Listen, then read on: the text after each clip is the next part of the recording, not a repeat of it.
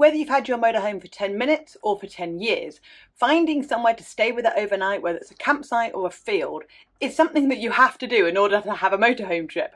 However, that seemingly simple task can actually be really complicated, especially if you're brand new to motorhoming and you've never had to do it before.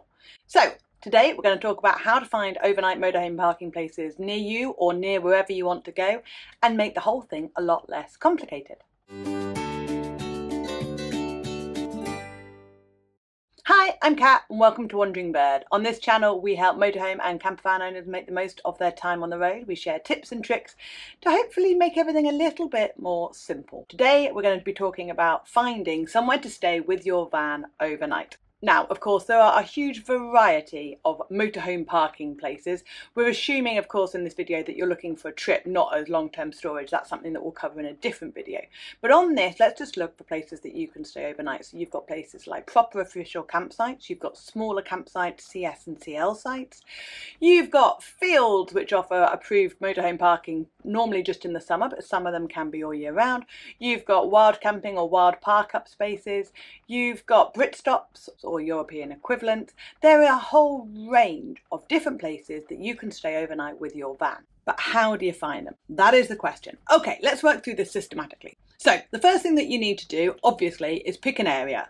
If you've got an event or a family gathering or something that you're going to, that's done for you. You obviously got to go near a specific point and that'll be the point that you start your search from. Of course, being motorhome and campervan owners, we know that we can go pretty much anywhere. We're not talking about the C word, pretty much anywhere, certainly within the UK, and that can make it quite difficult to narrow it down, but we're not going to cover how you narrow it down on this video. Let's assume that you have picked an area, if not as a specific place, to start your search from. And the next question to ask is, are you a member of a specific motorhome club, such as the Camping and Caravanning Club or the Caravan and Motorhoming Club, and do you want to use one of their sites? Now, you can be a club member and not use their sites. There are plenty of other options for you. You can also be a non-member and choose to use their sites if there's space, and you will pay a higher price. You don't have to be a member to use a motorhome site. You can turn up and just try it for a trip or two and see if it's right for you before you join. But that's the first question. If you are a member of a motorhome club, do you want to use their sites? Because obviously there will be a lot fewer places for you to stay. They will have provided you with either a website or an app or an online guide, depending on the club and the membership package that you took out, and you can use that to start searching for sites near the area that you need to be in. The next step is, are you a member of a club like the ACSI, which gives you reduced rates on thousands of club sites across Europe, and there are a few in the UK as well. If you're staying outside of the school holidays, you can stay in the lower season. You can save quite a lot of money on campsites by staying with an ACSI card. We use it in Europe all the time and highly recommend it when we can travel. Again, we're not mentioning that in this video, but if you are a member of ACSI, you might want to use one of their sites if it's in the season when you can, because it'll save you some money. However, if you don't want to use a site, or you're not particularly fussed whether you use a club site or not, and you're not particularly fussed if you use an ACSI site or not, the world is your oyster, which sounds wonderful but can be really overwhelming. So let me talk you through the process on how we decide how we're going to stay in a certain area. I'm going to use our recent trip up to North Wales as an example here, because when we went to North Wales, we just knew that we wanted to be somewhere near the Velocity zip line, which we did, and it was amazing. Somewhere near that zip line and somewhere near Snowdonia, because we wanted to explore that. But honestly, do you know how many campsites and small sites and CS and CLs and fields are anywhere around Snowdonia? It was ridiculous. So here's the process that we worked through to narrow down the site that we ended up using. We start with one of two options. We start with either Search for Sites, which is a website and an app, and I highly recommend paying, I think it's £5. I'm reluctant to their price in case it's changed, but I think when we bought it, it was £5 for the year, which was so worth it, and you get all the premium functions with that. Definitely worth that.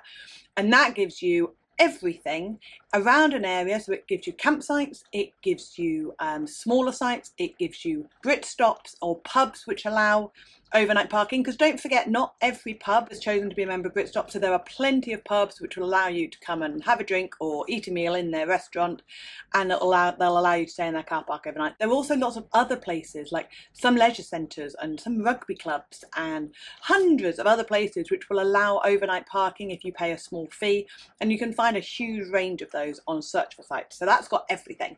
The other place we use if we want to specifically stay at a campsite, now that doesn't necessarily necessarily mean a full-on all singing or dancing site. It can just be a field or a CS or a CL site. But if we want to specifically stay at a site, we use pitchup.com.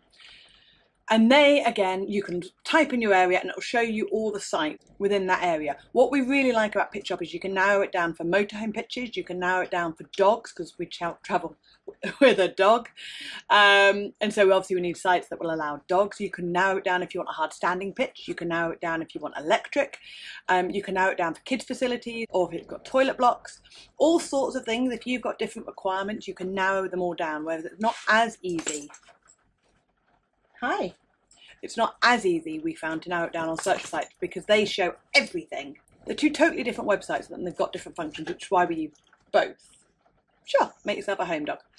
So then we look around the area, we decide whether we want campsites or whether we're just staying for a night before moving on. So we'd probably use something like a Britstop or a smaller site for that. And then we literally just start looking. And I always tend to start with the reviews. I find reviews are really helpful, which is why when you do stay at a site, especially if it's a site that you love, please do leave a good review, because it helps other people like me make a decision on whether we want to stay there or not. Then we literally just go look through the reviews. We also look for the photos, which are really helpful. Because we travel with a trailer most of the time, we need to make sure that we stay somewhere that's got a big enough pitch.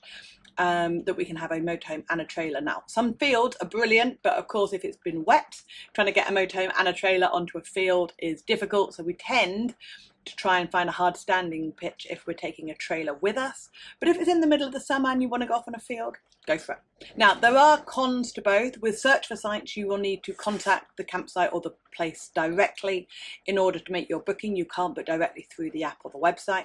Whereas on PitchUp, you can make your booking directly with them. You don't pay any extra for using PitchUp. It's the same price that you would pay to the site. However, remember that the site then has to pay PitchUp a fee. So the site might actually prefer you to book directly with them. Having said that, PitchUp is such a useful website that we try and book through them when we can, because without them we wouldn't have known it was there, and we feel it's only fair to support their service. But there are definitely pros and cons to using both, which again is why we use both. Hi dog. Once you've picked your site, you phone them up, hopefully they've got space when you want to go up there, and you've booked. And that's how we find motorhome parking places that are near where we are or near where we want to go. If you are a complete beginner to motorhoming, you might find our playlist New to Motorhomes useful. That's got loads of stuff in there about how to pack your van, how to stop rattles, the kind of gear that you need, loads of tips in there that might help you. So by all means, have a look out for that. And if you're new to the channel and you'd like more motorhome and campervanning tips, by all means hit subscribe, and I'll see you on the next video.